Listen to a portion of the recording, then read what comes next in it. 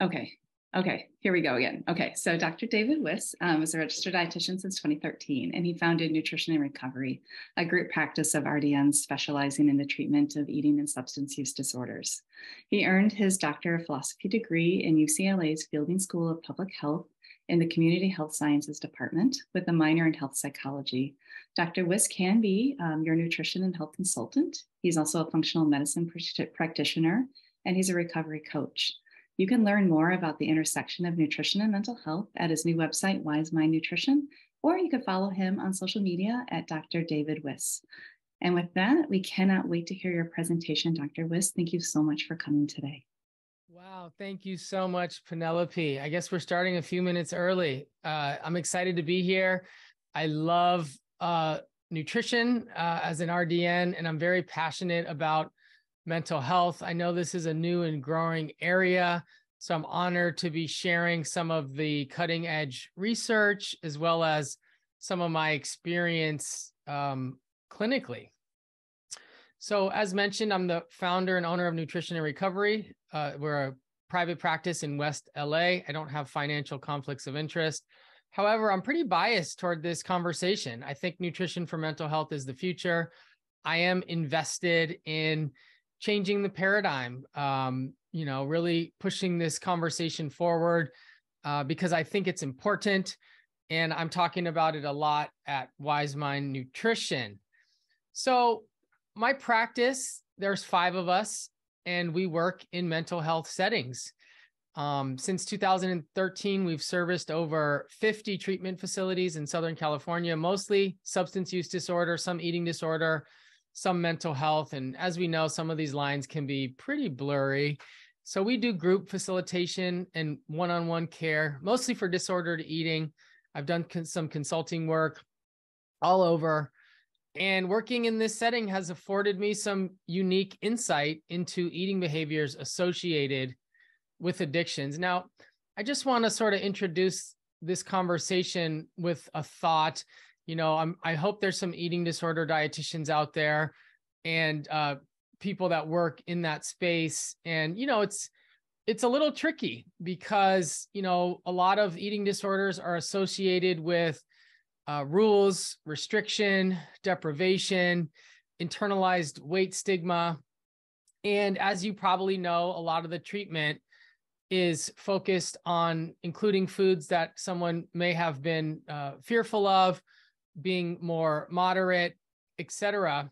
But if you look at the mental health research, you'll see that nutrition interventions, for depression, for anxiety, they're pointing to people eating less ultra processed foods. So, this is a tricky space, right? And so, the question is like, what if someone has an eating disorder, but they also have major depression and they're not responding well to first-line medications, right? So one of the points of the presentation today is to really discuss this area of intersection. I will be talking about some of these other co-occurring disorders briefly. So I've always sort of posed this question: should nutrition researchers disclose their dietary preferences in their articles? In other words, if someone has a history of an eating disorder, is that going to affect their nutrition perspectives or food philosophy? If someone is a vegan, is that going to affect their research lens? If someone is on some other sort of a plan. So I don't have any dietary preferences that I feel like need to be disclosed. And I consider myself somewhat of a dietary agnostic. I want to give a shout out to Australia. I do want to just really emphasize that this area of nutrition for mental health is pretty well, established, or at least moving in that direction in Australia. In the UK, there's been some scholarly interest in Canada and in South America. And there's very little here in the US. And hopefully you're scratching your head and wondering, why might that be? So a couple key points. I'd like to add that nutrition research is somewhat difficult to conduct. I've done a bit. My PhD is actually in public health. So I didn't do nutrition research. I went to UCLA in the School of Public Health, Community Health Sciences department, and I did a lot of mental health research. So a lot of my academic work has been focused on early life trauma, depression, anxiety. I've done a lot of work with food addiction and binge eating. And hopefully everyone's already aware that nutrition is just rife with contention and disagreement, right? A lot of the impacts of nutrition can be slow, not to say that people can't have rapid transformations in just a week of changing their eating patterns or their cognitive processes. But I like to look at nutrition as sort of a life course epidemiology question, right? Like, how does food affect us over the lifespan? How does what we eat during pregnancy affect the offspring? So we know that in nutritional epidemiology, there's lots of mixed findings, coffee this, coffee that, egg yolks that. I mean, we all know this, right? And that there's a wide range of different approaches that can work for people. And since everyone eats, most people tend to have an opinion. And I've seen the formation of groups based on a nutritional identity, whether this be people in the online space or professionals, right? Banding together to form a tribe of like-minded individuals, which is incredible and important for our survival as a species. But it is safe to say that in the nutrition space, some of this energy can get quite toxic when there are diet wars and a lot of just unnecessary. So when we talk about nutrition for mental health, I mean, there's really three sort of major areas. There's gut health, which we know links to the brain bidirectionally. This is the burgeoning field of nutritional psychology, thinking about inflammatory processes that start in the gut and that can travel to the brain. And then there's nutrients for the brain, right? Whether that be vitamins, minerals, phytochemicals, et cetera. And then the third area, which is something I'm very interested in, is the idea of nutritional psychology, how one thinks about food, the messaging, the language, the experience of living in a body, perhaps a body that doesn't feel like home. So we talk about weight stigma. And I'm really interested in nutrition for mental health because it challenges this sort of calorie model that's been around forever, right? I think once upon a time, the calorie model and the macronutrient model seemed to dominate the space. And there were certain assumptions made, like, less calories is better, right? And then we have the era of artificial sweeteners and diet foods and diet culture. And nutrition for mental health really is a new lens that somewhat challenges this model, not to say that it isn't based in a lot of science, but just that we have new ways of thinking about things, right? So in psychiatry and in public health, epidemiology, we often use, a biopsychosocial model, thinking about biology, psychology, and social context, and how a lot of this can drive inflammatory processes and impact the brain and the mind. And just to add something there, the brain and the mind are not necessarily the same thing. The brain might be the actual organ, whereas the mind is all of the constructs that can live within that space. So historically, nutrition for mental health has looked at, vitamin and mineral deficiencies. There was, early studies that linked cross-sectionally, deficiencies with certain nutrients, with certain psychological conditions. Of course, there's been a lot of interest in essential fatty acids, omega-3 particularly, and then amino acids as being precursors for neurotransmitters. And some of that has really,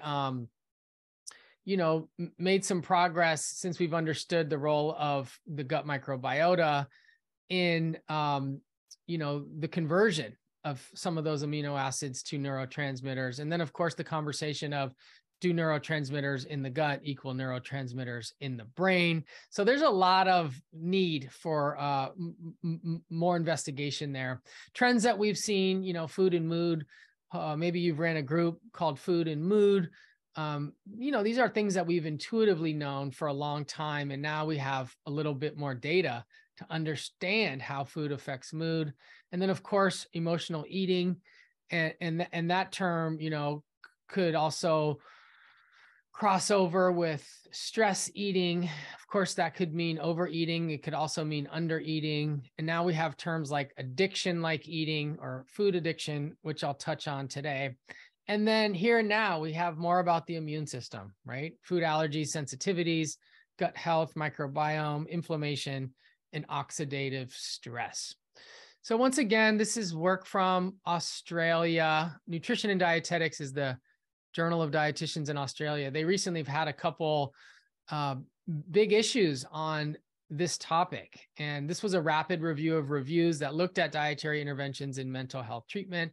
And just to give you an idea of what's out there, a lot of the interventions for substance use disorders, which has really been, an area that I've worked on, depression and anxiety are predominantly supplementation based, because you probably realize that doing controlled trials with actual food is difficult.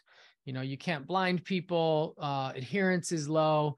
So a lot of the research in this area, some of the stuff coming out of Europe, has really just been about using supplements to see how they might improve mental health. And I am certainly interested in supplements, but as a dietitian, I've become very, very interested in eating behavior, quote unquote relationship with food.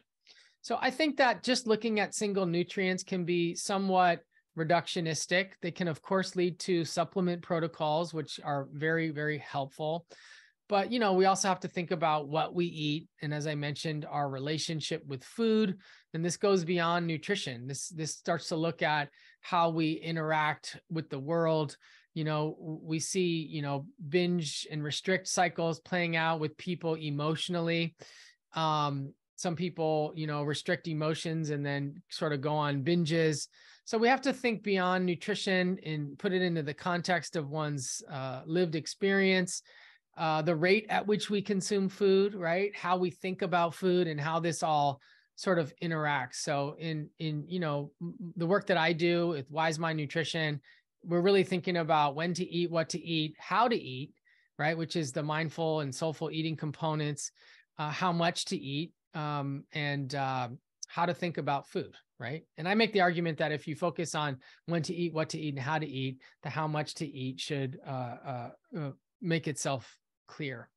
So as I mentioned, I'm interested in the big picture, right? We call the life course perspective, a broader way of understanding human health and development, thinking about multiple pathways that can affect health, both positively and negatively.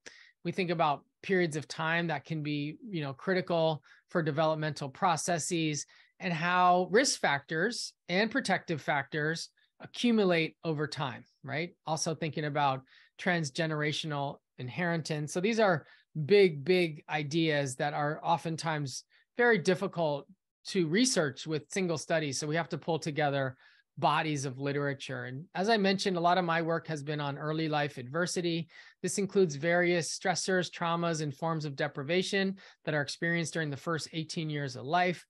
It could be in utero.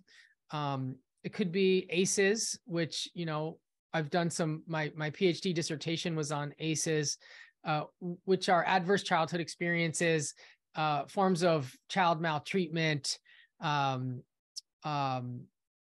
household dysfunction, and that could be parents divorced, going to prison, mental illness, and then, of course, multiple forms of neglect.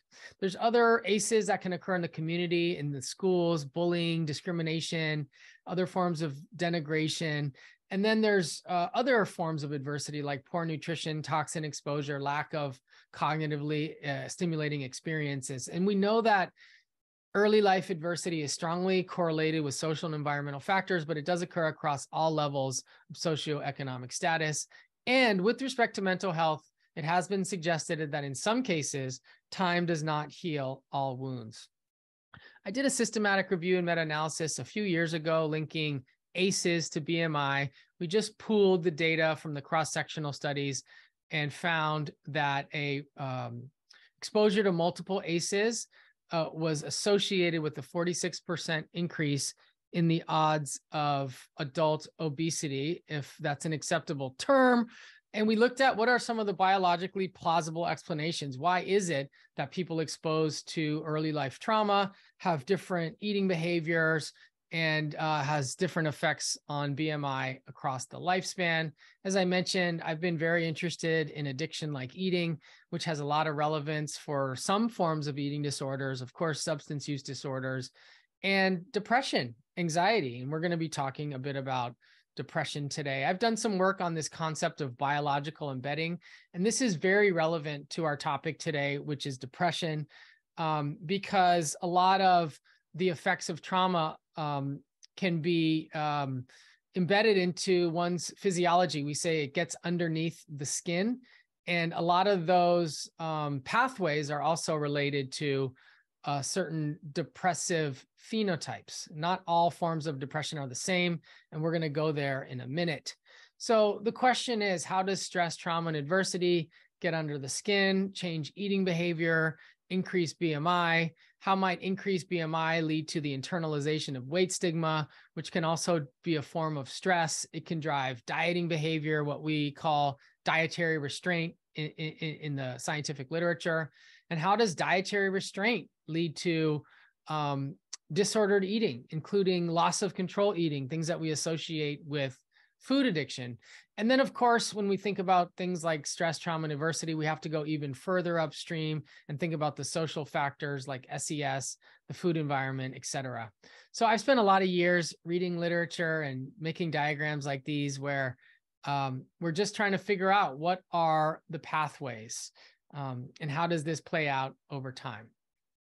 So some of the debates that have emerged from the food addiction field are, is this concept valuable in the treatment of eating disorders? How do we know if the food addiction is an actual addiction or just a symptom of someone's excessive dieting behavior, their pathological restraint, we call it? And should food addiction be better called an eating addiction and viewed behaviorally rather than as a substance addiction?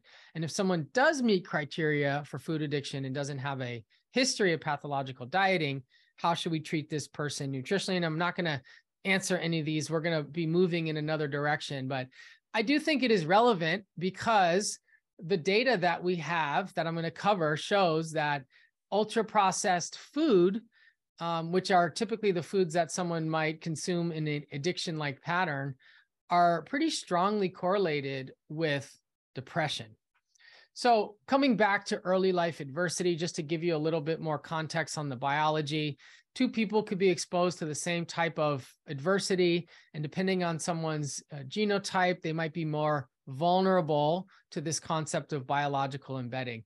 We know that adversity can affect the way that the brain processes reward. This is, generally the dopamine system.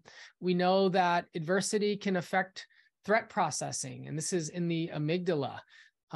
Certain people can become hyper vigilant to threats and kind of go through life in more of a fight or flight state. And then, of course, processing of memories, and this is mostly in the hippocampus. So yeah, some people can emerge from adversity and be very resilient and have a lower risk of a psychiatric disorder, and others will have a heightened risk. I've also done some work on childhood sexual abuse, which is strongly associated with depression. In my dissertation, we actually looked at childhood sexual abuse among men and depression as being one of my outcomes of interest. And so if I haven't made it clear, my work at the intersection of nutrition and mental health has really been on, eating disorders, substance use disorders, and food addiction, and how these cluster and co-occur with anxiety and depression. And then, of course, some of the measurable outcomes that we look at have been BMI, efforts to suppress weight, which is where some of the eating disorder behavior comes into the picture. If you're interested in learning more about the biological embedding, this paper is fantastic. Limitations of the protective measure theory in explaining the role of childhood sexual abuse in eating disorders, addictions, and obesity. I believe it may be open access. It looks at some of these pathways and mechanisms. There's another review, which I know is open access, that looks at how childhood adversity is biologically embedded. thinking about pathways such as epigenetic changes, specifically DNA methylation, particularly, as it relates to the HPA axis, changes in the brain, functional connectivity, cortisol, we have the immune system, and then there's some other pathways like gut dysbiosis, there's telomeres, the vagus nerve, there's more.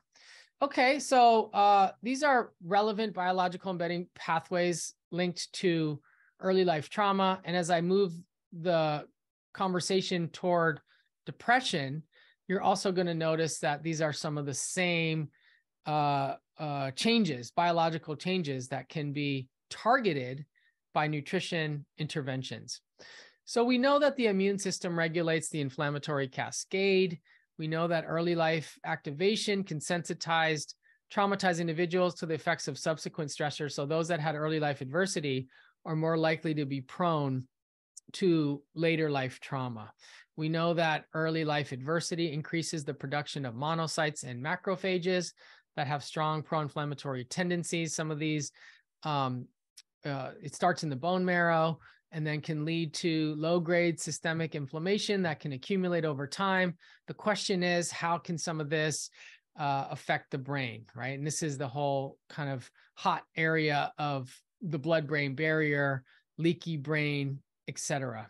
So yes, we have a host of inflammatory cytokines that have been investigated, linked to trauma, as well as linked to depression. So this is just a little conceptual model. If you think about early life stress, increasing immune system for better or for worse, and certainly creating persistent low-grade peripheral inflammation and the potential for that to cross the blood-brain barrier, perhaps lead to neuroinflammation, in some cases in the amygdala, all of which can increase risky behaviors, including alcohol, drugs, and highly palatable food.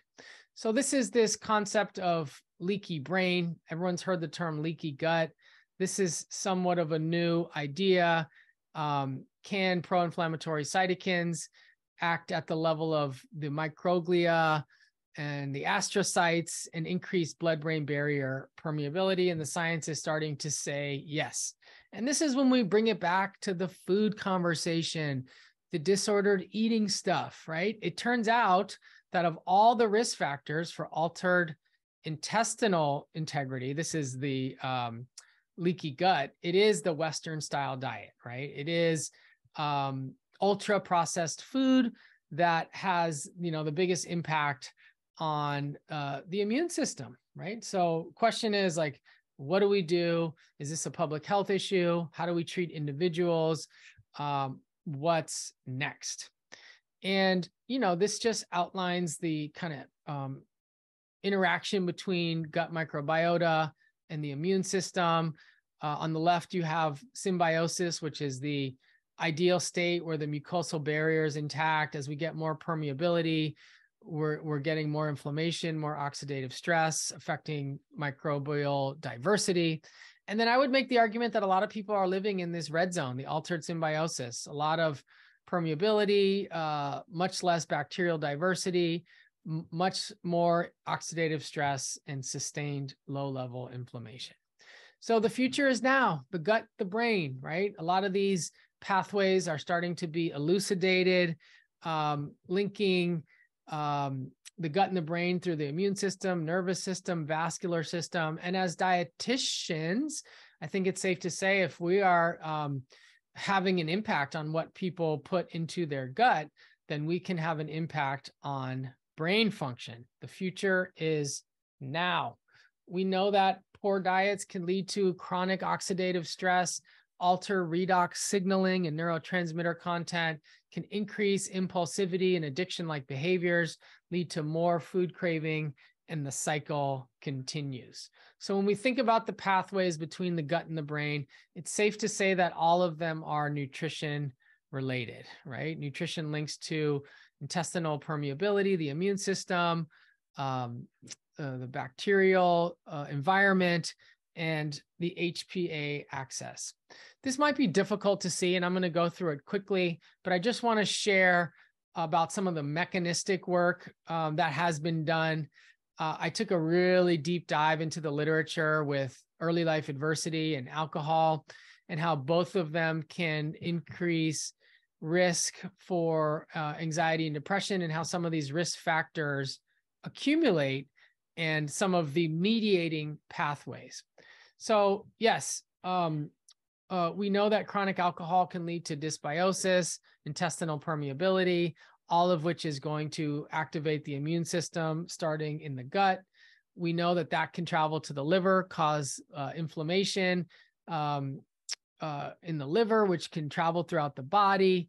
We know that that can cross the blood-brain barrier, the tight junctions in the neurovascular endothelial cells. We talked about leaky brain, neuroinflammation, potentially at the level of the amygdala, all of which lead to anxiety, depression, and craving, and can increase risk for relapse, right?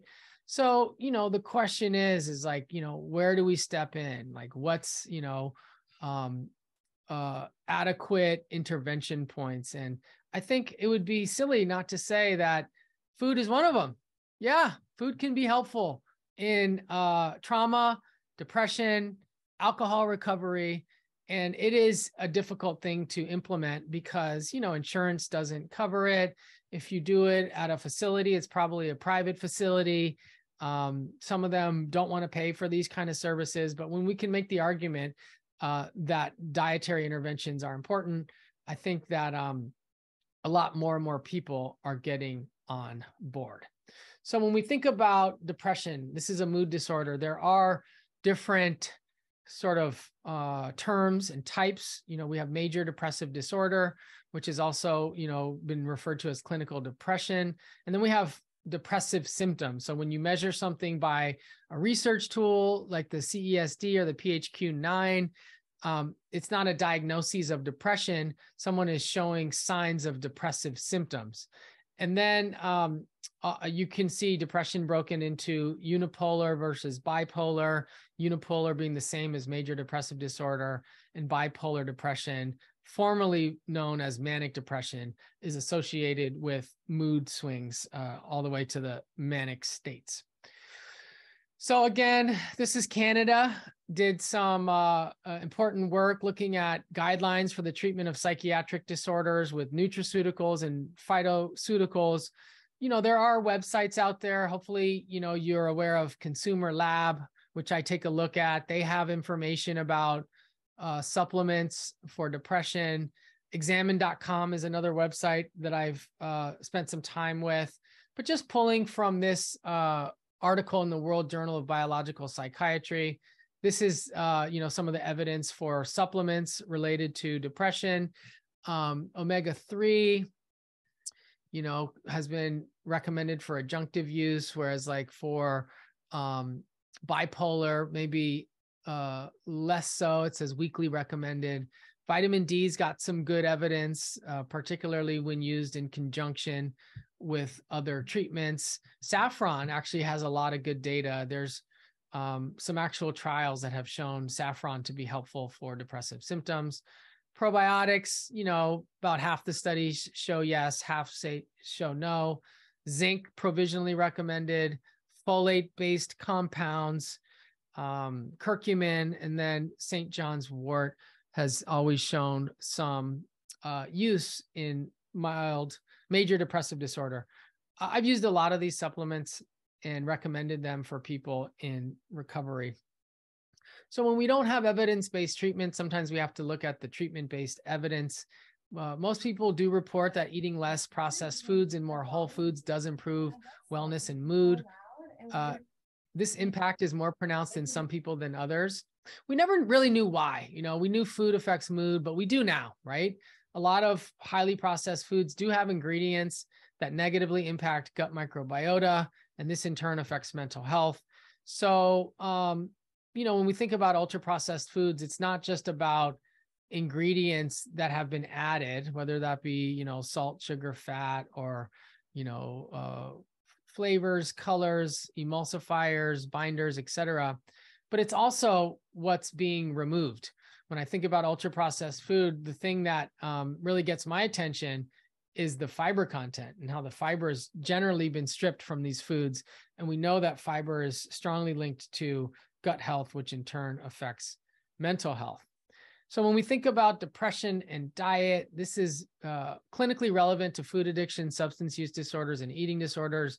A lot of overlap. The link between depression and diet is bidirectional, which means that highly palatable foods can serve to alleviate the depressive symptoms. And then we also know that low quality diet can increase depressive symptoms. And this has been shown in longitudinal studies.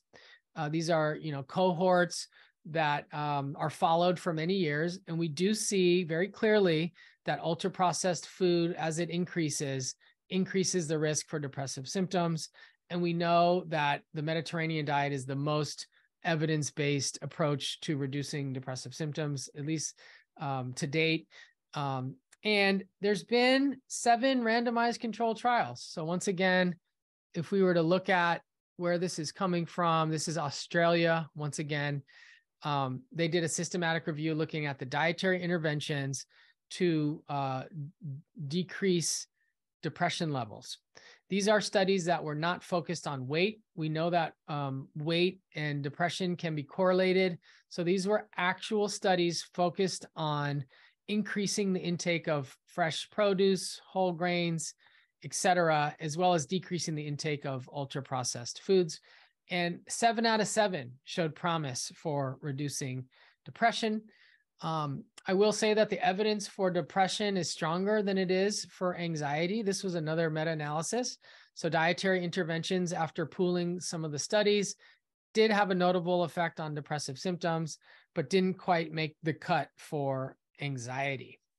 So when we think about the symptoms of depression, we have depressed mood, anhedonia, which can be the inability to feel pleasure, feelings of worthlessness or guilt, suicidal ideation, which could be a plan or an attempt, fatigue or loss of energy, sleep decrease or increase. That's important. A lot of people with depressive symptoms will sleep too much, and this can be tricky when it comes to research. You think about like a U-shaped curve. Weight or appetite could either decrease or increase. Decreased ability to think or concentrate, or someone might be very indecisive. We also see psychomotor agitation. So when we think about the biology of depression, and this has been a hot topic, primarily because, in the last few years, it's been shown that the first line medications, which are SSRIs, don't work for a lot of people. And, that's really where some of these new questions came. If SSRIs aren't working, then this monoamine hypothesis, which is really, focused on the serotonin system, doesn't apply to all people with depression. What are some of the other pathways, right? And, other phenotypes, right? So there's a known inflammatory phenotype of depression. And once we can parse out differences in individuals with depression, how can that point to different interventions? We know that the HPA axis can be involved in depression's biology.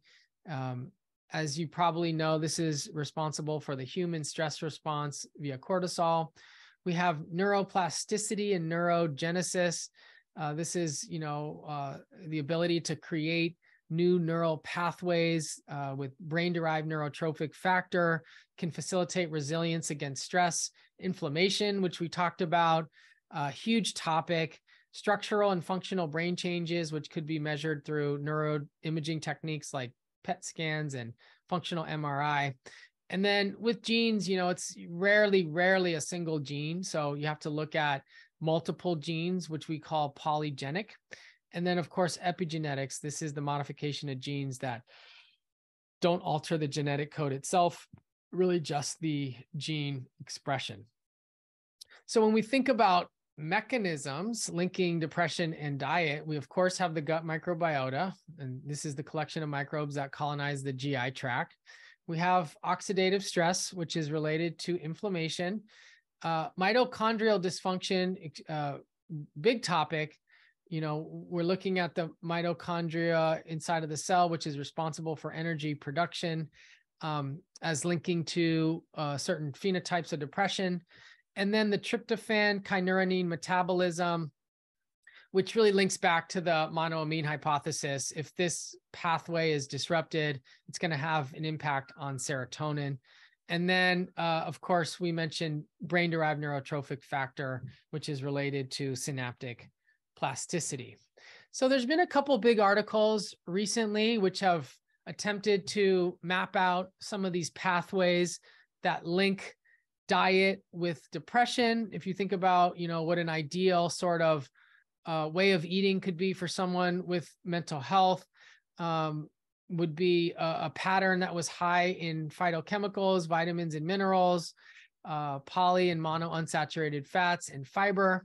And you could see that, all of these have known impacts on HPA axis, oxidative stress, inflammation, gut microbiota, and epigenetic state. Of course, there's links between some of these. For example, gut microbiota can produce short chain fatty acids, which can in turn have an effect on inflammation. And then we take it to the next stage and look at neurogenesis, which is, coming in from gut microbiota, oxidative stress, as well as directly through the diet. And neurogenesis can help maintain hippocampal density. And that is, in some cases, going to be related to depressive symptoms. There's also a pathway there through the mitochondrial function. And then at the bottom end of this diagram, we have the sort of tryptophan related pathways, which really look at neurotransmitters, like I mentioned, serotonin, et cetera. So I wouldn't say that all of this is very clearly mapped out yet. This is, if you look at the name of the figure, it's a proposed interplay. So, these are potential pathways, some of which have been, clearly elucidated, and some which are still in the kind of theoretical and experimental phase, but we're starting to see the picture. We're starting to see the picture. The tricky part, as you probably know, is like, okay, once we know this, the hard part is like, how do we get people to change their eating behavior, right? That's the work. And this is another diagram similarly that looks at the interaction between the characteristics of the Mediterranean diet and unipolar depression. Again, very similar story being told here. If you think about why does the Mediterranean diet work so well, we've got, the antioxidants, fibers, and vitamins that are in fruits and vegetables. We've got the monounsaturated fatty acids and the polyphenols from olive oil. We've got the monounsaturated acids and the fiber that are in nuts. And of course, the omega-3 from fish. And then, movement and connection, right? Purpose, et cetera. That's all part of the quote unquote Mediterranean lifestyle. And so, we're seeing a lot of these pathways that we've already covered today, from, pro-inflammatory cytokines crossing the blood-brain barrier, HPA axis related to cortisol, also known to disrupt gut function, how some of this can affect hormones and circadian rhythms. And then, of course, when we look at monoamine activity, neurotransmitter function, we have to think about vitamins. And that's why a lot of vitamin studies were done early on. Some of these are important for production, et cetera, methylation processes. And lastly, we've got, neurotrophism and neuronal activity. So lots of support for the concept that nutrition can be helpful for depressive symptoms. In my clinical experience, I would argue that the most important thing is fiber, because most people aren't getting enough. And I'm talking about fiber that comes from foods rather than from supplements. If people have been on the quote unquote Western diet for a long time, it's going to be difficult to move them up towards 30 plus grams of fiber from fruits, vegetables, whole grains, beans, etc. So sometimes this is the real work, is making someone's gut fiber friendly, increasing their fiber very slowly. Sometimes I say one baby carrot at a time. And yeah, focusing on just improving gut health. Oftentimes in functional medicine, we say, just start with the gut. And, these things can be tricky and sometimes do require some trial and error, as well as potentially some supplements. Big fan of getting fiber from food. Of course, there are some good prebiotic supplements on the market, but really liking to change people's eating behavior so that they have a preference for new foods that will allow them to continue to eat those things after they're done with treatment. And trying to get people on the variety train, eating a wide range of plant foods on a daily basis, getting a fruit or vegetable with every meal and snack. You probably are aware of all the prebiotic foods, or some of the foods that are high in prebiotic fibers. It's funny, some of these things, like, if you look at the data and it's like, okay, what are the best prebiotic foods? And it's like Jerusalem artichokes and chicory. And then people go to the store and they don't have those foods, so it's like, we need to think about, and like garlic and onion, sometimes people don't eat them in the quantity enough to get prebiotics. So I'm really big into beans and whole grains. I think that's a way to really get a lot more bang for buck. And of course, being practical, like not everyone's going to eat green bananas. You know what I mean? So those are things to always think about when making recommendations. The data of recent years has shown that, it's not just the fiber or the prebiotics, but that they work in concert with the polyphenols that are in plant foods. You're probably aware that a phenol is a stable 6-carbon benzene ring that can donate an electron. Because of its structure, it's stable enough to donate without causing too much disruption. The benzene ring is extremely strong. Therefore, it can scavenge free radicals. It can pick up things. And this is why we call them antioxidants. Polyphenols is a lot of these things bound together. You can see the diagram on the right. These are very complex, diverse chemical structures. And yeah, dietary polyphenols have a lot of scientific support for reducing oxidative stress, neuroinflammation, improving brain function, and that there's a synergy between the fiber and the polyphenols that occur at the level of the gut, which reinforce the importance of eating real food. Polyphenols can be broken down into flavonoids or non-flavonoids, and there's just a lot of compounds here. You've probably heard of some of these from green tea or in apple skins, or, the resveratrol most people know from red wine, grapes, etc. And then, of course, we've got the fermented foods, and this is just more pathways, proposed pathways that link, the probiotics and prebiotics, with intestinal barrier function, inflammation, HPA access, neurotransmitters, vitamins, gut health, all of which are linked to depressive and anxiety symptoms. Best anti-inflammatory foods, some of them are outlined here. You'll see, cruciferous vegetables, colorful fruits, certain types of whole grains, proteins that have omega-3s. I'm really big into beans, nuts, and seeds. I get a lot of people. It's actually a food group in my system. Beans, nuts, and seeds, it's its own food group. And then, of course, some of the better fats, and then also herbs and spices.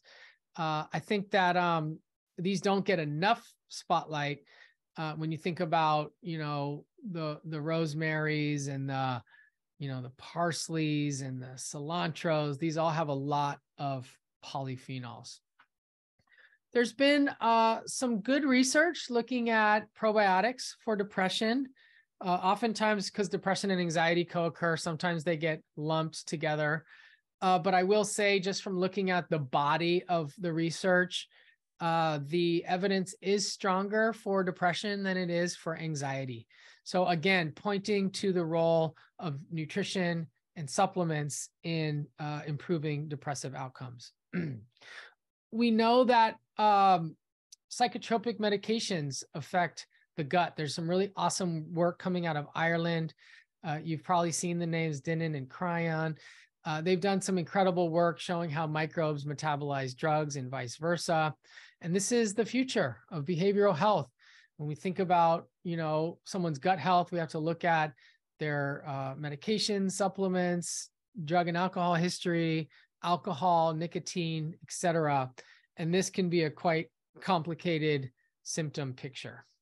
So this is a recent paper towards nutritional policies for brain health, a research perspective on future action. So this is just a broad overview of sort of, public health initiatives, right? It says healthy food for all is a responsibility of policy and requires public funding.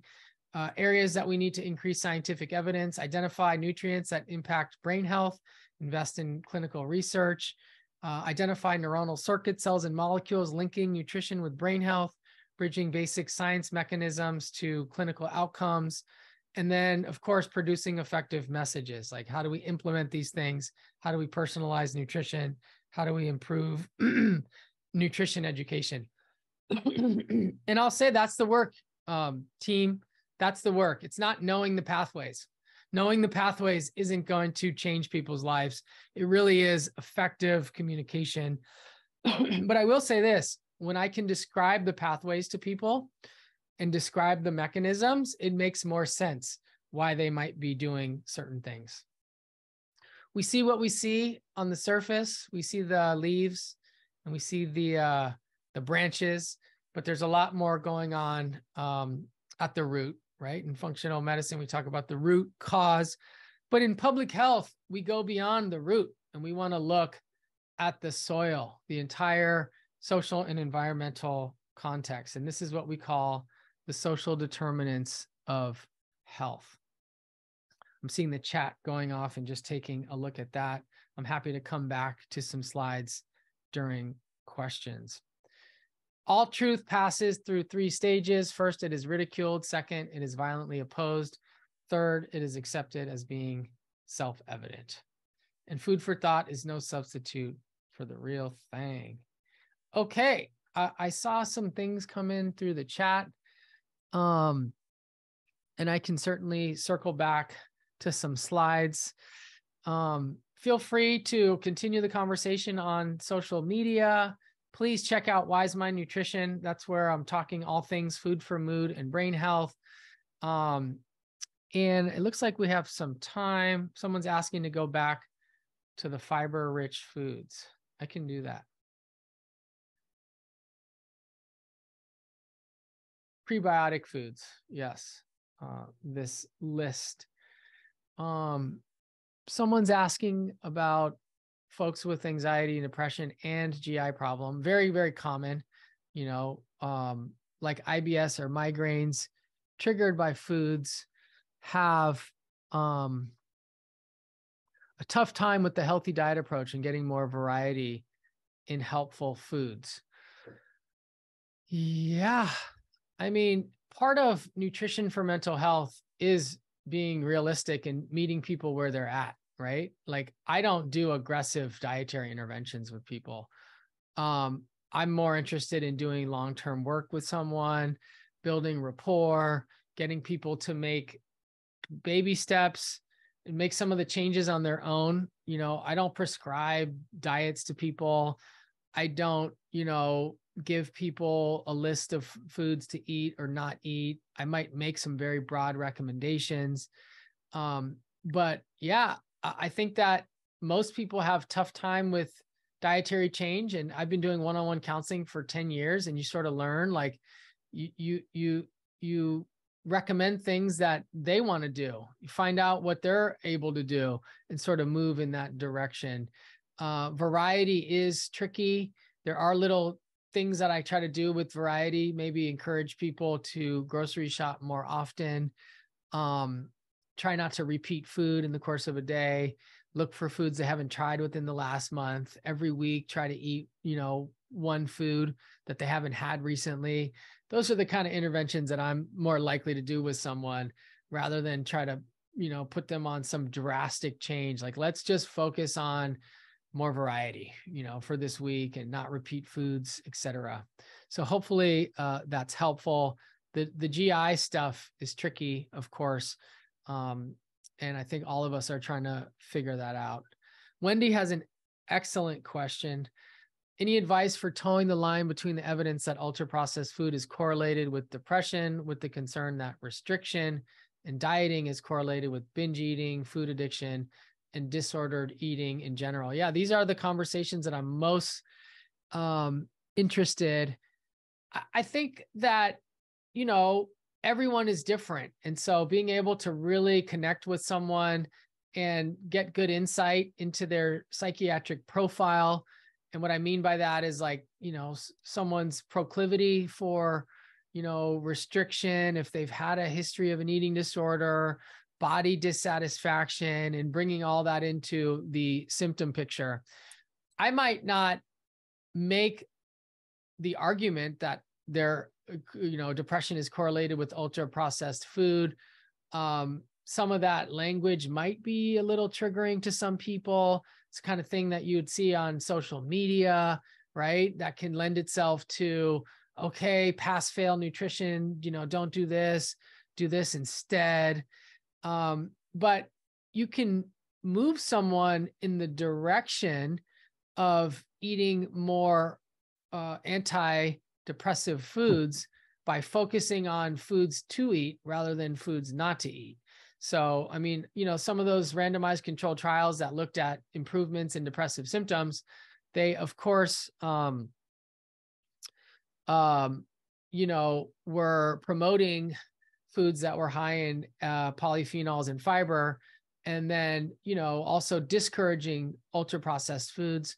I think that if someone has a history of disordered eating, or there's concern about pass-fail black and white thinking, that just focusing on what to do rather than what not to do is a very safe approach. And I use that often. And, like I said before, also not feeling like it's your job to, be their expert and just sort of be their coach. I do like that model as well. Deborah's asking for the fiber slide. Maybe this was the fiber slide. Hopefully not too much helpful information there. Penelope, thank you. Yeah, I have an app that's called Wise Mind Nutrition, and it's actually launching in January. And if you were to go to Wise Mind Nutrition, you could opt in, and there's a freebie, which is 5 ways you can use nutrition to improve your mental health. And the app is basically, a food log that is non-math centric. And what I mean by that is, we're making the nutrition approach eating disorder friendly, trauma informed. It's a place for people to log their qualitative progress with food. So looking at what food groups were present, hunger score before, fullness score after, thinking about some of the more qualitative components with food, and then reviewing their journey, like the way someone in recovery would do, like every night, looking at what are some victories, what are some things I did well, did I meet my intentions for water today and bowel movement. So it's a lifestyle medicine approach.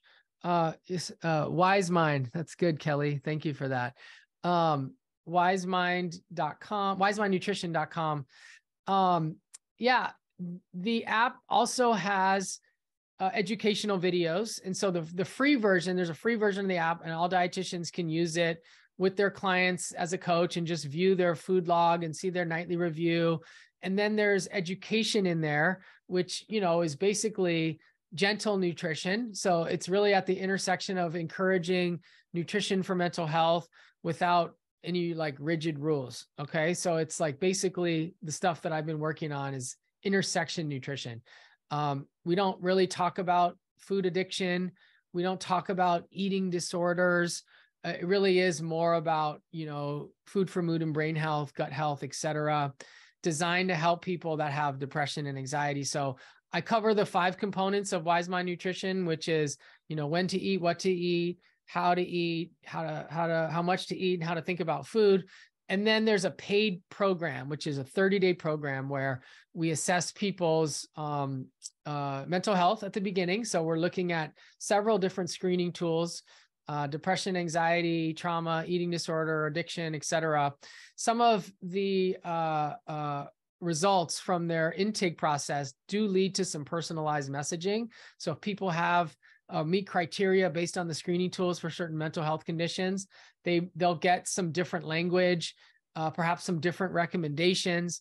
But the 30-day program is filled with assignments, handouts. It's basically designed to mimic the experience of working with me over, a period of 6 months.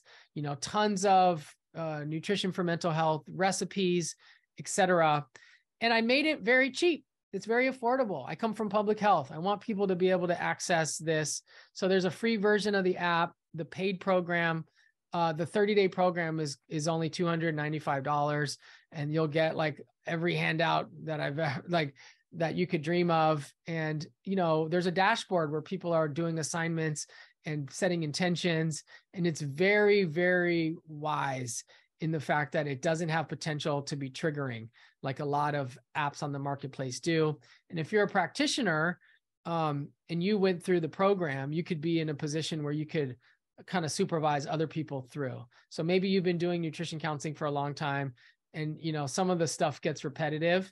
This is a chance for you to outsource all the like nutrition education, to video programming so that you can just focus on the counseling, so that you can encourage people, build rapport, check in what's going right, where are some difficulties, see where people want to work on some things. And it's going to make the job of the dietitian working in the nutrition for mental health setting much easier, because we don't know how much time we have with people. Sometimes you only get to meet with someone a few times. And so you don't have a chance to provide all the education.